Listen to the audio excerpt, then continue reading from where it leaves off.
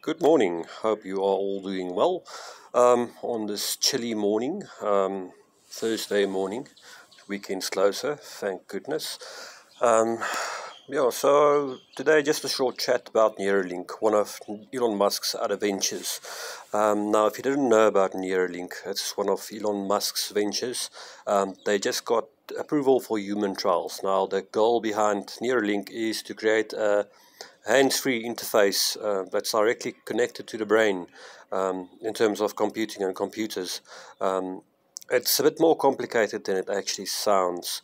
You could potentially the potential behind this. Firstly, let's rewind a bit.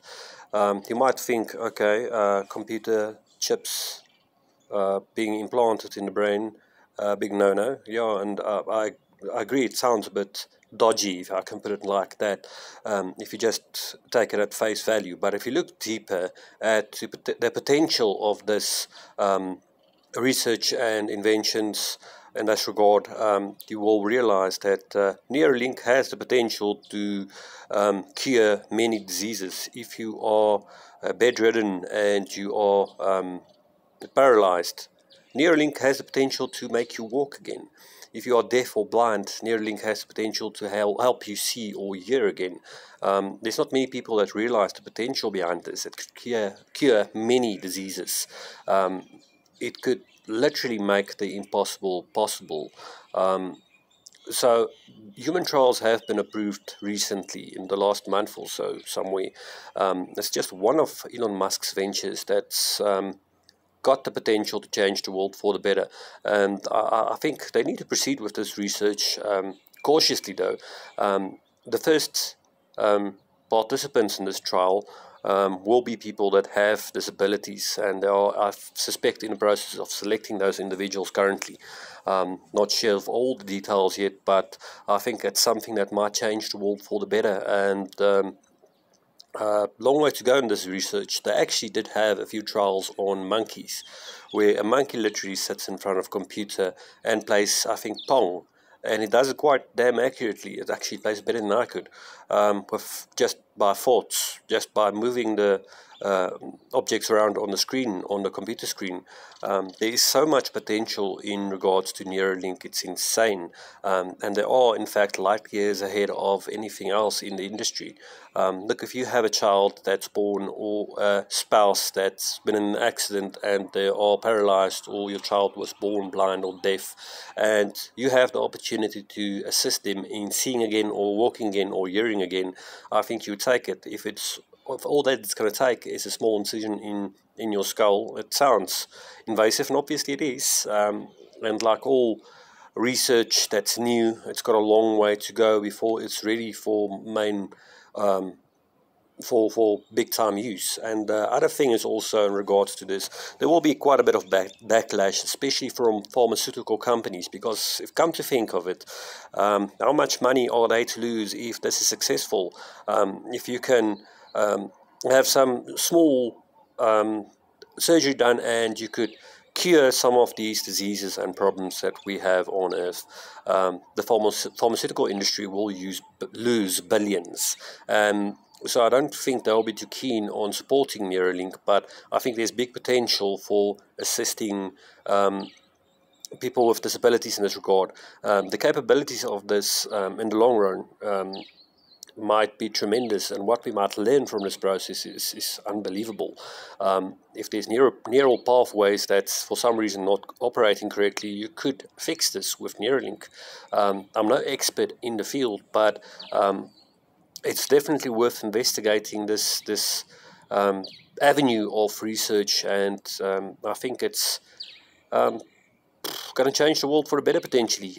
Look, I think we need to proceed with caution, though, especially if you look at all the sci-fi movies from the past.